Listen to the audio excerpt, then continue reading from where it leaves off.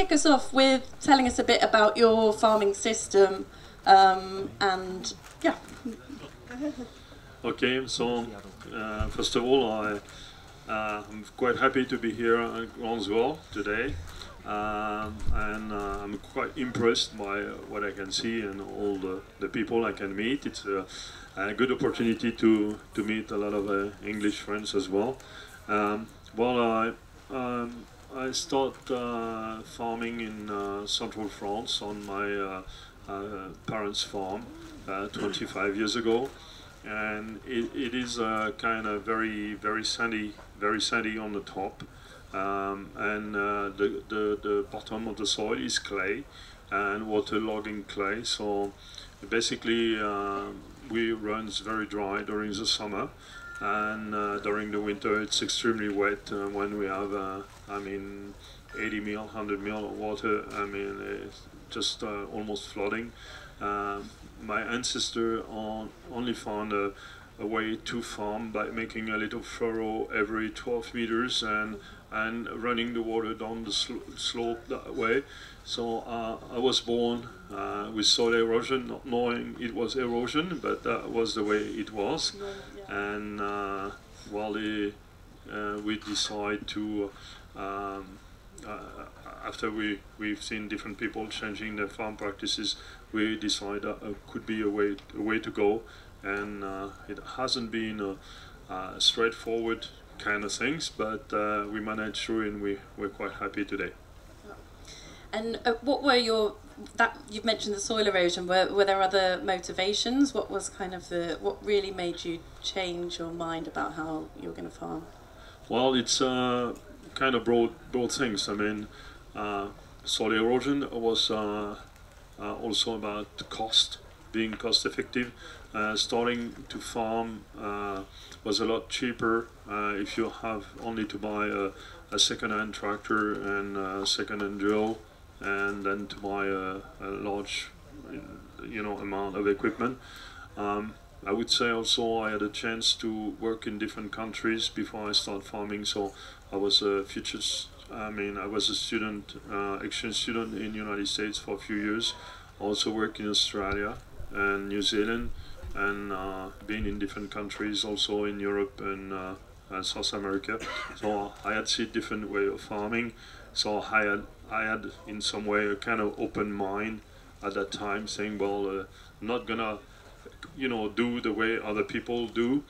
And I think also kind of curious boy, and sometimes kind of rebel also, and saying, well, whatever the other thing about the way I like to go and the way I like to do things, I will do things the way I like to do, and I will give a try.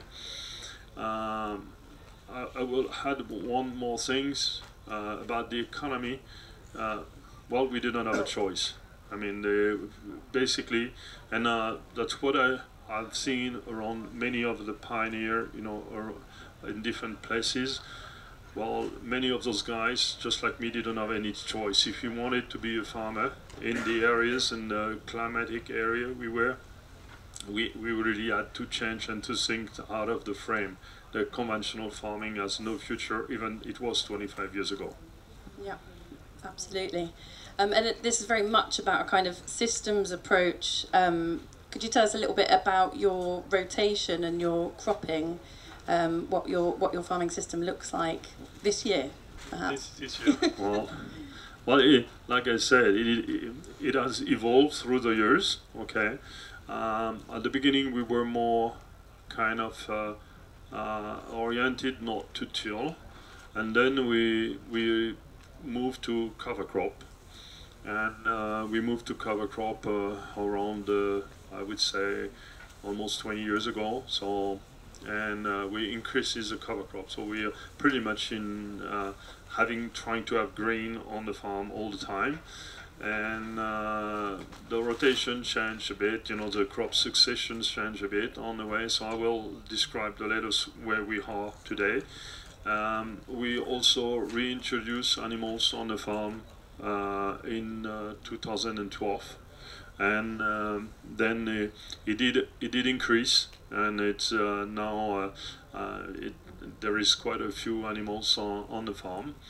I also develop, I would say, a social strategy, as I will not enough on the farm, and in order to share more my equipment with my, I start farming. I mean, sharing things with other colleagues.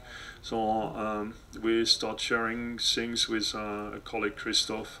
It was in 2003.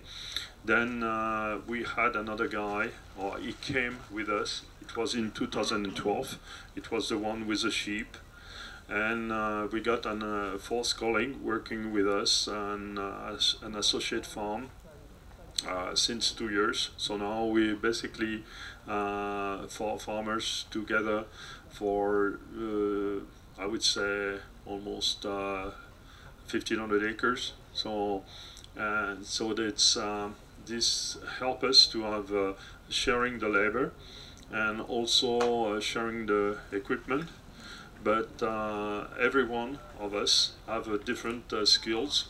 So it's very interesting to have someone that has skills in agrochemicals, someone has skills in the machinery, someone has skills in business, or someone has have a network to get sometimes some seeds. Or myself, my only skill is to be able to speak English, so I can grab information in England.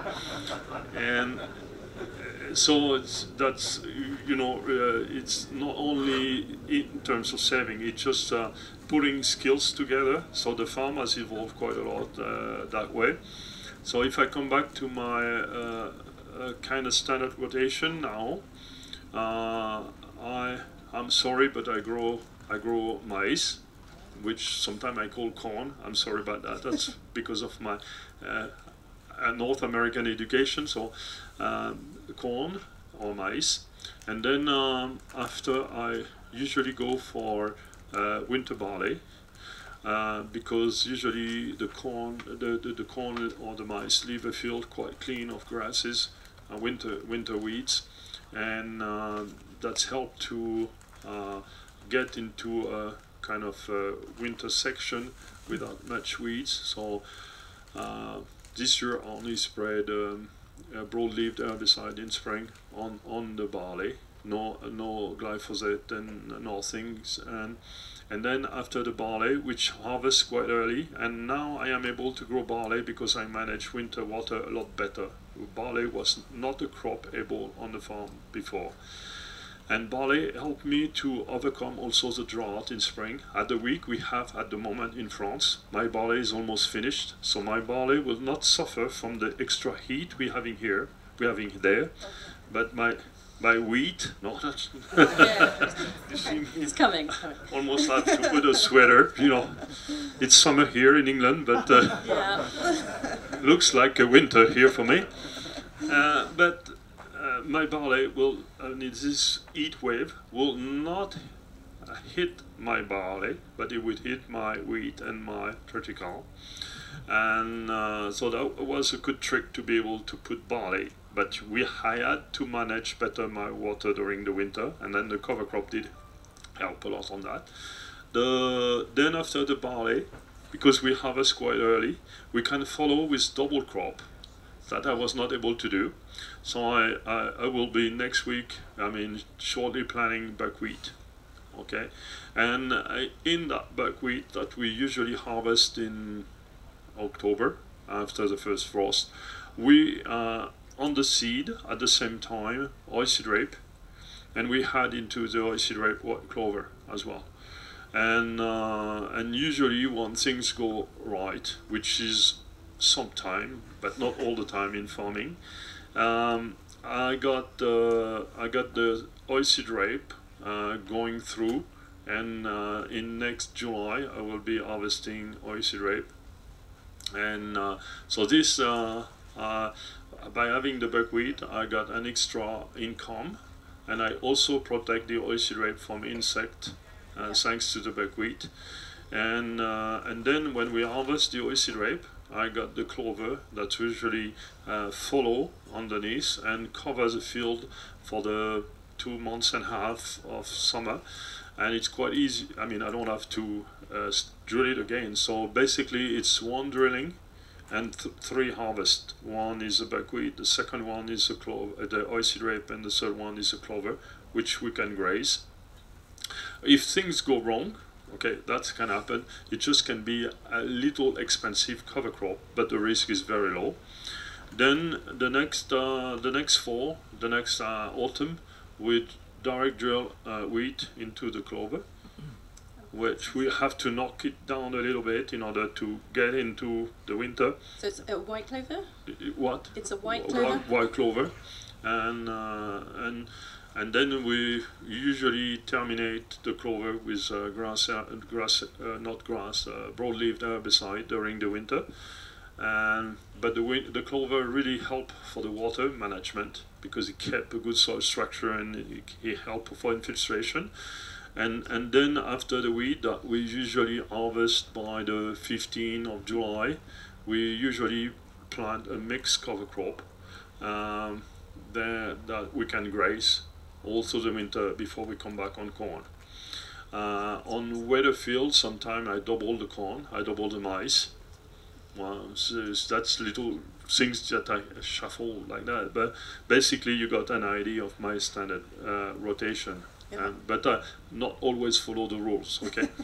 That's fascinating. So you're taking, because there's a few farmers in the UK that are using buckwheat as a companion crop, but then using the frost, hoping the frost will kill it off or then killing it off. But you're taking it through to harvest. Yeah. How does that work? It is. I mean, if you're lucky, if we have I would say an early autumn frost, and sometime we have some in October. Well, the frost will stop it because the buckwheat is still white plants and it will keep flowering. I mean, if the season is getting longer, so you got few stages of flower and seeds coming on the way. So when you got a frost, kill it, the leaves fall, and then it's quite easy to combine. If the frost doesn't kill the buckwheat, sometimes windrow, but I don't. But I got some friends, they do cut it, windrow it, so it helps to have easy threshing through the combine. Sometimes I had years that was quite wet, and well, it's not easy to get through a wet stuff through, but you got to be prepared when you're going second crop that you may leave the crop in the field. 1 year, I say 2 years at a time, well, we may not harvest the buckwheat, but it's not a failure because it was an extra things, and it still did make its work as a companion crop and prepare the oilseed rape as well. So it's you got to be prepared when you're doing things like that. That is not 100%. Yeah, so it's a change in mentality to accept that risk. And I guess here looking at getting it in as early as we can, because the issue is going to be the growing season. What about, so the clover, have you looked at kind of keeping that as a permanent cover? Have you considered that? I know that's a practice that's more common in France than here perhaps. Yeah, some are doing it. It is quite interesting in terms of theory. It is a lot harder to manage. That's why we're not using the term permanent no more. We are talking about, we say in French, we call it CDI, which means that's cover at indeterminate length. Okay, yeah. Okay. So you can decide. Okay, so you never know what is going to happen. So we try to keep it as long as possible, but then you got to be honest, because if you're trying to keep some kind of cover crop all the time, the cover crop, permanent cover crop, may be fading, and you may have one plants per square meter of alfalfa or clover, while the field looks green, but it is not very efficient cover crop. So at some stage it is better to get rid of it and to install a proper cover crop. And then to reach that, you have to have a very clean field, so you don't have any problems of weed. By the time, I usually say in a decision system, If you wonder, I have some weeds, do I have to spray or not because I want to keep my permanent cover crop or not? Well, if you have weeds, you get rid of the weeds and you get rid of the cover crops, and you will start again. So getting a little bit of permanent plants into the system is really impressive in terms of improving soils. That's something very important. It is also very impressive in stuff of nitrogen gain, because those plants are there and usually they lower the nitrogen level in the soil and they have to fix a lot of nitrogen. But then you have to accept not being permanent. There is nothing permanent in nature, okay? It just have a little bit of perennial plant into the system, and probably the best way to have it is to have a lay and have animals and idle the fields and get it back into a kind of a mixed lay. Will have to increase the permanency of the plant. But in cereals already, when I go with my clover, the white clover, I plant it in July, and I will probably terminate it sometime between December and February, the 2 years after. So it's already 18 months, okay, that the clover will be here. So that's not bad. Yeah. If I can just keep it and go one more time, that's fantastic. But to go for 3-4 years, still dreaming. Yeah, and what about in maize? Do you put any cover crops in there, or have you considered an understory within the maize? No, for different things. First of all, I'm not using irrigation, so sometimes it can be very dry under the maize. Like last year, I harvested my maize in the 8th and 10th of October. It was 14.5 humidity, so the first time ever I didn't have to dry my maize. So imagine, the field was 100% clean. No weeds, but to grow anything would have been failure. And also my maize in my rotation is my cleaning up plants, because we got a large variety of agrochemicals we can use. And also the maize is very suppressive afterwards. So usually I use the maize to have clean fields. If I have a field get a little bit out of hand because of weeds, may decide to double the maize and just to get it cleaner, to restart on a very light herbicide program for the future crops. So putting other plants with the maize, well, so far I haven't done it. We tried different things, but I haven't done it. Great. Okay, well, I've asked lots of questions. Have we got anyone in the audience who's got a question for Frédéric? Got a mic coming round.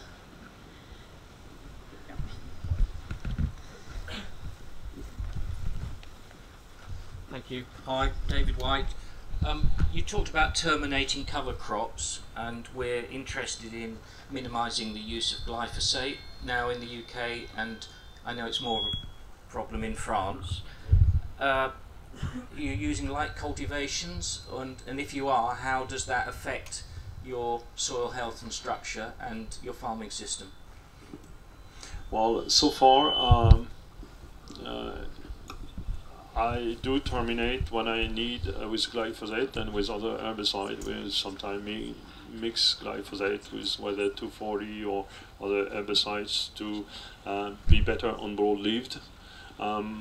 Usually, if I come back on the glyphosate, I didn't put any tillage back on the farm to reduce the herbicide or to reduce the need of glyphosate. Okay, for a few things. The first things, I think, is still more efficient to use an herbicide than shallow tillage. Shallow tillage is will get rid of some weeds or the cover crops, but will also bring some new downward things, and probably will not help. And I've seen once again this year we had a 50 mil of rain 2 weeks ago, and it was quite dry, my neighbors doing some kind of tillage. They were in a wet side, and ourselves the water went in just like that. And now with this heat wave, I'm pretty happy that I soaked the water. So I'm still comfortable, and until it is not completely banned, okay, I don't want to say to load on the sword before the end of the combat, you know. So I keep using the glyphosate and the herbicide for this. But if you look back at my rotation, well, usually when things go fine after the maize, when I put the barley, I can most of the time go without glyphosate, and then when I put the barley and I put the oilseed rape and the buckwheat after the barley, so I usually do that straight after harvest. Usually after the barley it's very clean, and so I can direct well straight, and then I grow for grass herbicide, graminicide in the middle of the summer. So because you got the volunteer of the barley, and that could be a kind of a nuisance for the, so then that I can manage. And because I am after maize, I got a lot of summer grasses in usually coming, so I can manage that by the summer grass herbicide, okay. And then I may go for a grass herbicide on the oilseed rape afterwards, so really quite stunt my grass problem. Which I don't have. I mean, you've been on the farm, and sometimes you guys were wondering, do you have ryegrass or do you have brome? And well, we can have, but and then where I still need for sure glyphosate is when I turn my cover crop back into maize, because we usually graze that, but after grazing, well, the animals do a fantastic job on that, but there's still some not crabgrass, but ryegrass and brome, and that's getting through the winter, and it's not 100% clean fields, and it's quite easy today to go with glyphosate. If tomorrow we have to do some shallow tillage or whatsoever, I don't know, but I wait until I'm forced to do it. Any more questions out there?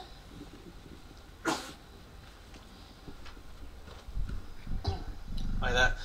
In our part of the world, we're experimenting with strip-till maize. I don't know if you could offer any tips on how to fertilise the crop and other problems that we may come against.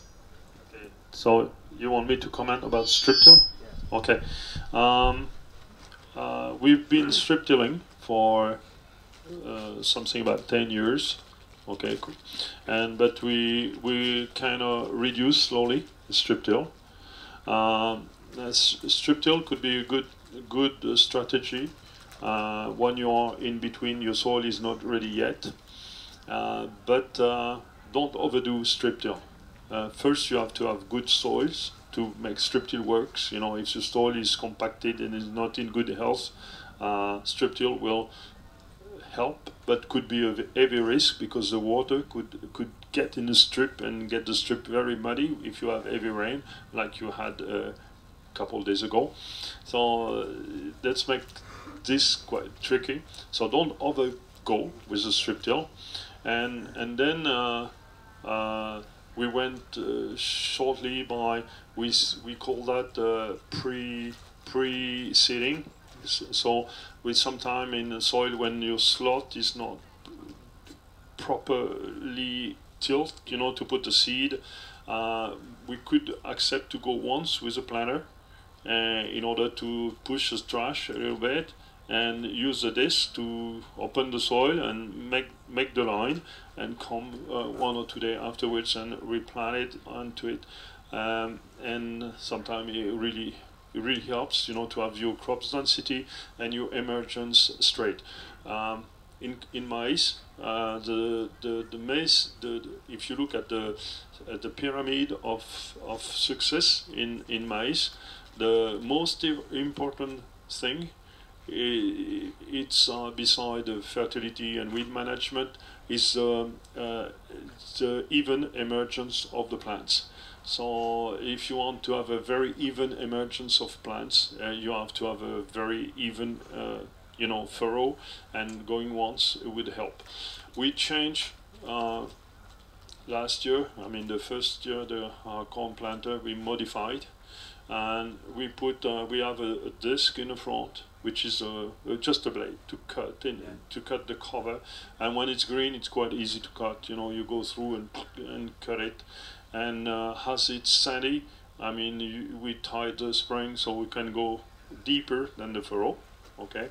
And then just in front of the double disc, we got a little tire that was a stone pusher, you know, they had before. So, and we had a little bit carbide kind of things on it. So this do a little bit of tillage at the depth of the seed. And this doesn't plug. I'm surprised. It's a farmer, you know, store that, because the wheels on the back take the trash if there is some trash, and then we still have to fix up the wheels in the back, you know, in order to the closing wheels, in order to have a better job, so that it's not don't stay open. But basically, we are very happy of this, and we are getting away from strip tilling in many cases. We have also to think, and it is the same thing for sugar beet. Most, you know, maize and sugar beet are usually looked at a plant that need a very healthy and tilled environment, but usually those plants are able to manage themselves pretty well, a lot better than we think. By the time you get the start good, and you get the fertility right, I mean, because we apply fertility, I mean, close to the seed when we plant, and when we finished, I mean, all the nitrogen is in the field as well. So if you apply the fertility right, I mean, you can go a long way with some kind of no-till. Use urea, or? We use urea in, I blend a mix of DAP and it's DAP, and also it's a mix of fertilizer that I get from sugar beet industry. So there is a little bit of nitrogen in it, there is a little bit of potassium, magnesium, and also a lot of sulfur. And there is also trace element in it. So I mix 50 kilograms of that and 50 kilograms of DAP. So let's make a kind of 20-20-20-20 kind of blend. And if I got time, I didn't take the time this year. I had micronutrients with it that I pinched from vineyards industry, and I had into it, and just to have the better fertility from the start. You know, it's the baby corn, it's the baby sugar beet. You have to have the best fertility just at the beginning, and then I cover with urea, and I apply my urea as soon as possible. So it just could be just after planting. Usually the strategy in conventional is to apply urea when the maize is 6-8 weeks but tall. But I mean, if you no-till and you have cover crop, you don't wait, because first of all, you're just looking at a decent rain to get the urea into the soil and limit the volatilization, and also a lot of things will grab the nitrogen first and will give the nitrogen back slowly. So it will slow down the nitrogen release even if you apply shortly after seeding. Is your urea forecast or Broadcast. Fantastic, thank you. We are pretty much out of time. Unfortunately, we've got another session starting. Maybe we can take one very quick question, but yeah, and then do feel free to come and ask Frédéric questions afterwards as well. Frédéric, my name is Rob Coleman. I'm from Base Ireland, and I was just wondering, you know, on your journey in terms of when you started and your goals and your ambitions that you set at the start, and how the journey has changed those, and maybe what are yours now for 5 or even 10 years, just sort of for people looking for guidance on their own journeys. Have you sort of ever, you know, sort of set those and set out, and have they changed and evolved, and where are you now for the next 5 years, and what are you trying to do in your goals and ambitions? You want to know where I want to go in the next 10 years? That was a quick question. Well, come and check in 10 years if I fulfill. I would say I'm still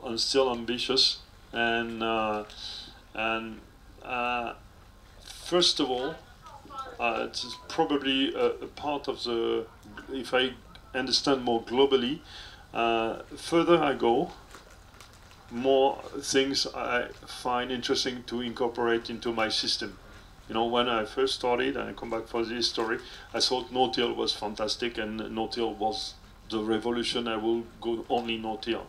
And then no-till, I found out that no-till was just a door. I mean, to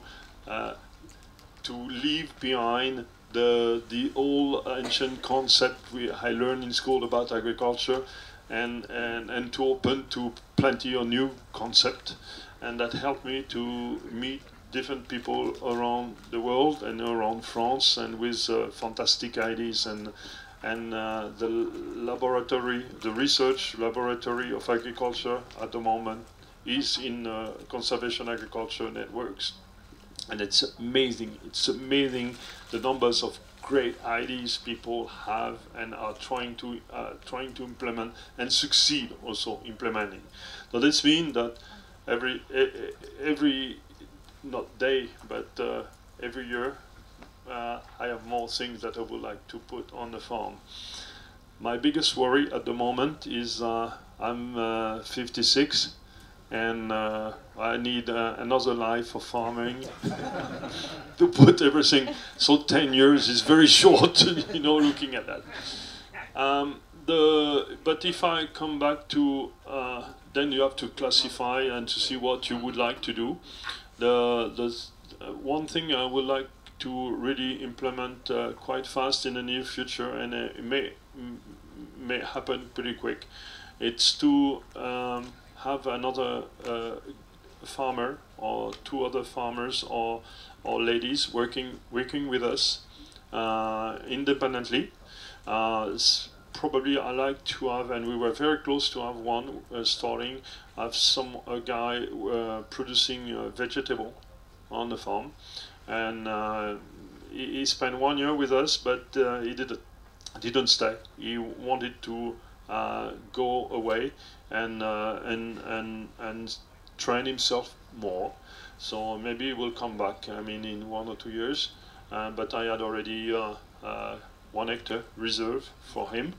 And the idea was, because it is very hard to produce a vegetable all the time by yourself, and so like that he could have the equipment of the farm, and also vegetable production is very harmful for the soil. So if you do it the same way all the time at the same place, it's better to move and change areas. And so we would have given him this opportunity to do that, and also I could produce in my cover crop ancient legume, ancient vegetable, I mean black radish and all kind of thing that he would just grab and sell. And if you think someone grabbing a radish 1 per square meter, I sell it 10 cents a radish. So, and he can sell €1.50 the radish, so he's making a good deal, but I'm still making a great deal out of my cover crops. And the second thing was probably adding chicken to the system, but to add chickens, we need mobile chicken.